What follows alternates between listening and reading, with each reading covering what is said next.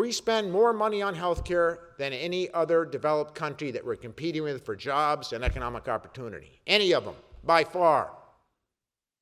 Our infant mortality deaths rates are higher than theirs are. Our life expectancy is lower than theirs. Our outcomes are not as good as theirs are. But we're just spending tons of loot.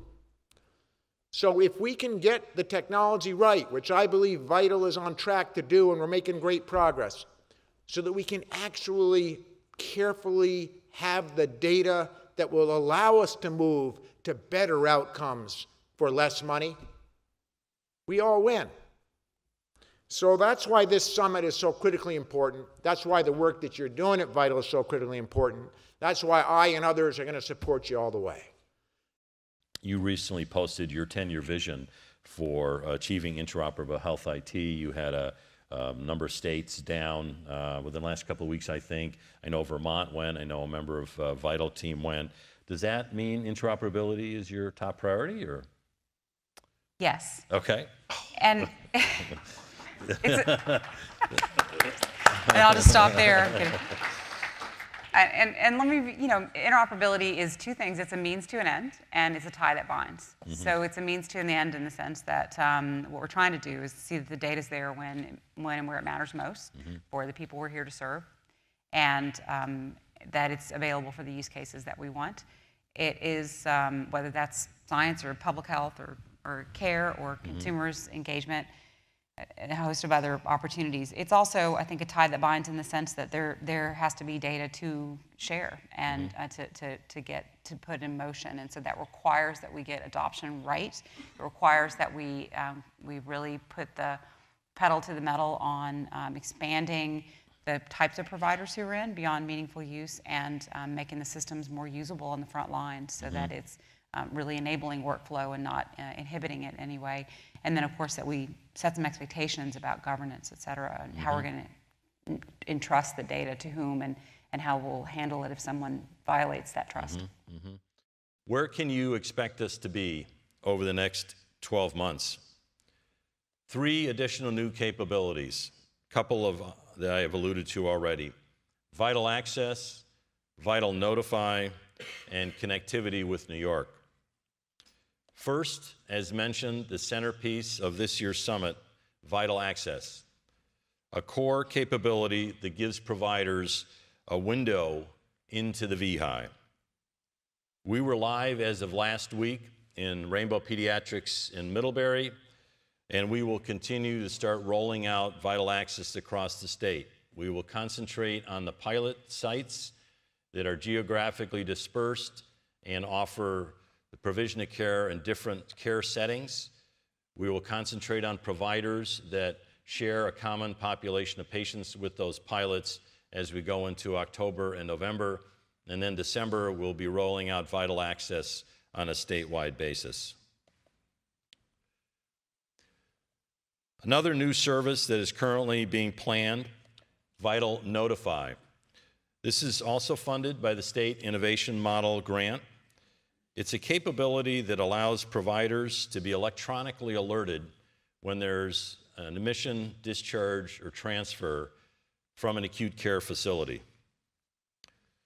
While initiated as part of that grant funding by the accountable care organizations, it's a service that will be offered to all licensed providers in Vermont and New York. So, gateway to the Health Information Exchange of New York, or HICSNY. Those of you that perhaps were here yesterday evening and was able to listen to a panel, HICSNY was a part of that, along with several other HIEs. As an HIE that receives data from healthcare providers in upstate New York, we expect to provide bidirectional access for healthcare providers working with VITL in Vermont and HICSNY in New York. I think you should look into VITL Access. See if her data's in there. Okay, I'll log in. Have you seen how this VITL Access works? No, I haven't. Do you have a minute? I think we can find out some significant information. Well, yes, I have all the time in the world.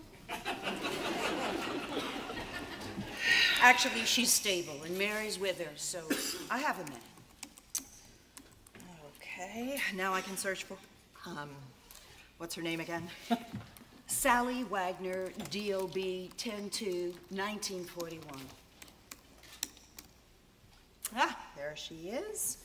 Hopefully she has signed consent so I can see her information. This isn't what I'd call life-threatening emergency, so if she hasn't given consent, I can't view her, access her data. Okay, here it is. She has signed consent, and so I now have access to her problem list. She has chronic AFib and type 2 diabetes. No wonder her sugar was low. Her last HbA1c was 9.3, so it doesn't look like she's very well controlled.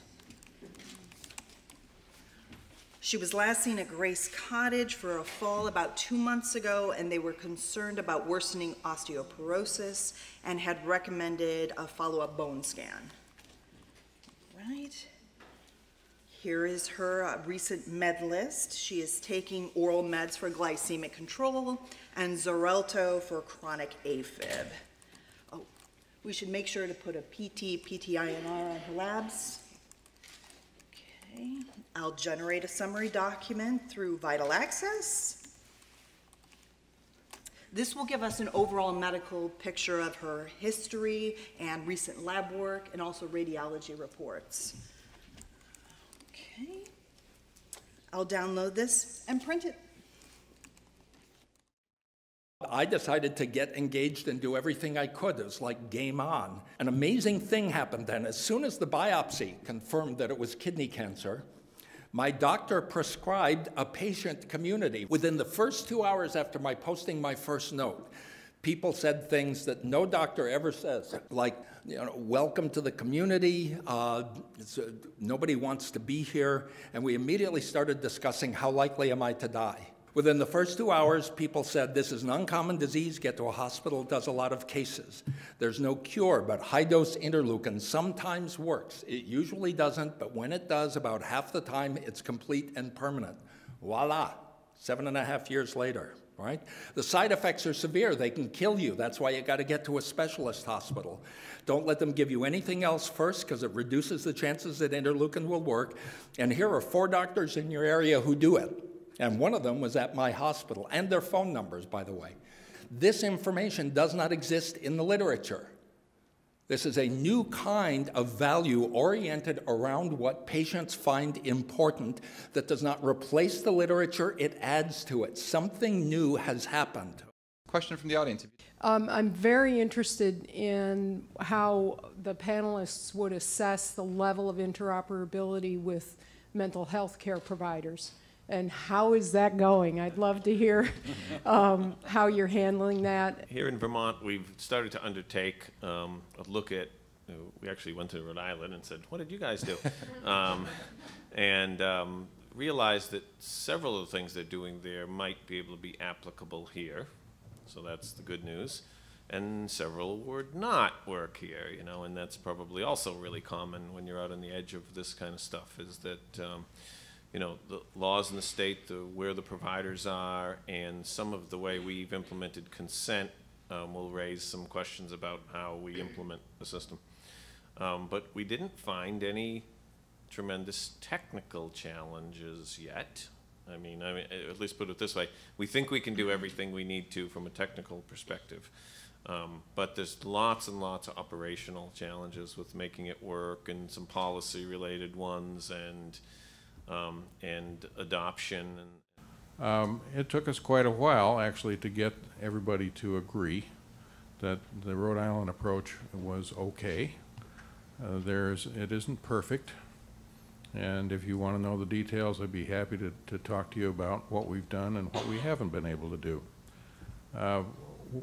Basically what we do is move data from a community mental health organization to current care, and then outbound from current care to providers. And in the course of doing that, there are some consents. There needs to be a consent at the source level to allow us to to allow the mental health organization to release their data to the HIE, and then there has to be a second consent at the HIE level to allow us to collect the data and send it out to whoever you approve.